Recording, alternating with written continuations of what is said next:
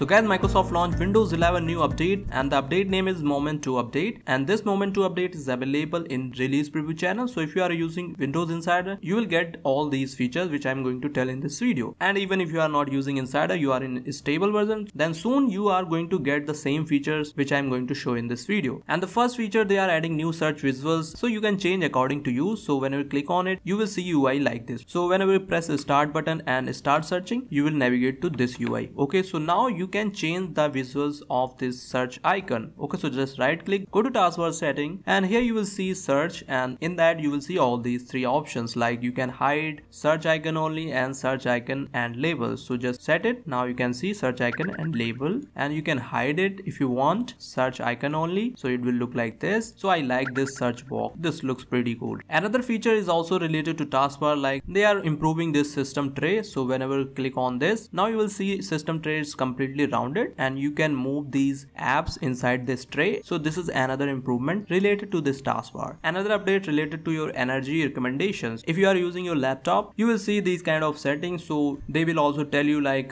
do these settings, so you will get the better performance and you will save your battery. So you need to do those settings, so it will reduce the carbon footprint also. You are saving the energy and making the environment beautiful, right? Another feature they are adding like Windows Studio effect. So this setting you will get in your taskbar bottom right side. So basically what you can do in this, like background blur, eye contact, and automatic framing, right? So this is a great feature. And audio effect, voice focus, you can change according this. So if you turn on this feature, background noise will be removed. So they also improving the voice access feature. If you are using voice access, so you can use the command like click number 5 or click 5, so it will click according that. So click pivot chart, click pivot table. So these things you can do with this voice access. Like you can open your Bluetooth by just saying click Bluetooth and devices, so it will just open that using your voice, right? So this is a great feature. If you are using voice access, you can now try these features. Next thing is they are using AI. If you are using Azure Active Directory, so they will recommend you AI powered content on your start menu. So this is another thing they are adding if you are using Azure Active Directory. There is another improvement related to your task manager. So basically you can long press here and you can drag or drop, because earlier whenever you click on this search, you can't drag it. So this is another improvement. And they are also adding some themes in settings, so you can change according to you, like dark, light. And they are adding some filtering option, like using name, publisher, or publisher ID. And this update comes with lots of fixes, like we fix an issue affect the color filtering. There are many more issues which is fixed here. You can see the list here. So I'm not gonna read out every fixes here, so you can just go through this blog. I will put the link in description. And there is another improvement which is not mentioned in this